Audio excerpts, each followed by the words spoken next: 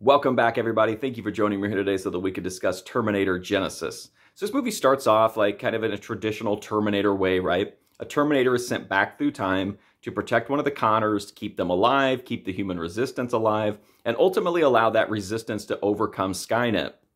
At the same time, Skynet is smart enough to send back its own Terminator, usually a more advanced model, to take care of that Terminator and, ensure that the human resistance doesn't make it through.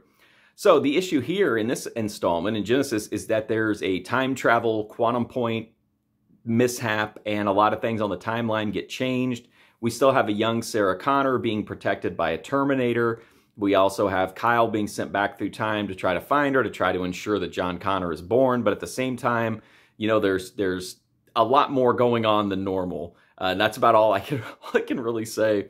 So Terminator Genisys to me is so convoluted. It's just there's a lot going on. It's a lot of time travel sci-fi this time around. There's a lot of action as well. Like, don't think it's all sci-fi, but they spend a lot of time focusing on the time travel element, and it just creates a really overly complicated, convoluted storyline in my opinion. I didn't mind it. I was actually entertained by it because it was so confusing and ridiculous that I kind of was laughing at it.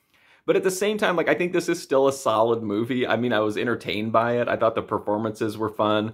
I thought that Emelia Clarke was hilarious, trying to channel young Linda Hamilton. Seeing an old Terminator was kind of sad, but at the same time, it was actually kind of cool too to see a bad old man, a badass old man Terminator. Special effects were okay. Some of them were good. Some of them were really, really bad. The action sequences I thought were good for the most part. It was an entertaining movie. I just don't think it's one of the better Terminator movies. But again, I think sometimes it's just fun to see these characters, to see Arnold back as the Terminator. I've said that in the other Terminator reviews. So I liked this movie, but it's really, really, really convoluted.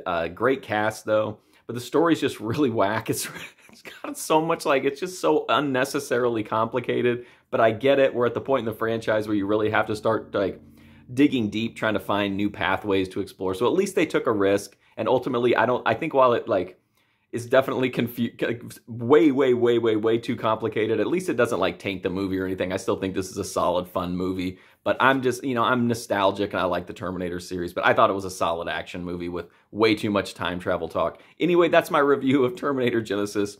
If you want more reviews, you can go right here on YouTube to my movie review playlist. But until then, thanks for watching this review. I do greatly appreciate it, and hopefully I'll see you soon.